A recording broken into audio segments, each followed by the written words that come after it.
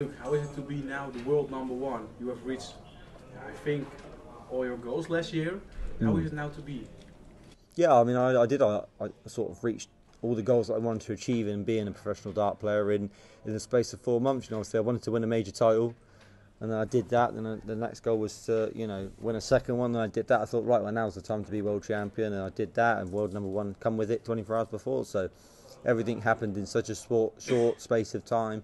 But yeah, I'm still learning and still, getting used to the fact of all these, accolades to my name, and I just got to stay in the right frame of mind to stay, motivated and determined to keep on winning.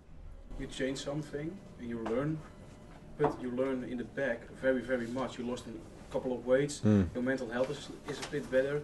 Is that the change when you win? Is that the reason when you win majors now? I think so. Yeah, I think I made a lot of conscious decisions in the past to change certain things to become a better player, and it did work out for the best of me. Obviously, like you said, I lost a lot of weight, and that helped, and then getting my mental health in a better place obviously helped as well. So there's all sort of these combining factors that make you a better player, and all it takes, I think I was at a good level in my game, but I feel like sometimes if you just add that 5% on yourself, it can turn you into someone that can do what I did. It did that for me.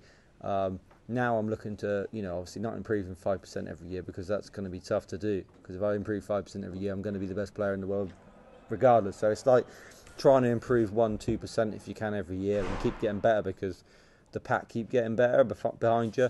So once you reach the top, you don't ever want to leave it. So it's important for me to stay motivated, stay determined, and keep working hard. You're looking forward to the rest of the year. You play everything. Do you looking forward to go to Australia and that sort of stuff? Yeah, I'll be in everything. So it's important for me to manage my calendar in a way that I don't over exuberate and work too hard. But I feel like if you're playing absolutely everything, then you'll burn yourself out, and you won't be able to perform in the most important tournaments. So for me, I'll pick and choose in the best way possible that works best for me. But yeah, I'm looking forward to Australia, New Zealand, and go to places that I've never been before. And my dad's always wanted to go to Australia as well, so it'd be nice to take him there and obviously experience things that I've never experienced before. So so it's going to be a busy year, but an enjoyable one for me. How are you going to manage that? That you still fresh on the World Championships?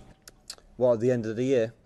Yeah, well, I mean, at the end of the year, it does calm down. It's more like major tournaments than like pro tours and Euro tours. So what I did last year is I'm hoping for the same. I was literally in every single last session of the back end of the year from the Grand Prix. So I'm hoping that's the same scenario this year, because if I'm in the last session every major, it's going to be busy, but I'm going to be in the success. So for me, it's just about working hard and making sure that I'm prepped and ready to try and be back-to-back world champion next year. But that's a long season ahead yet, so I'm not really worried about that at the moment.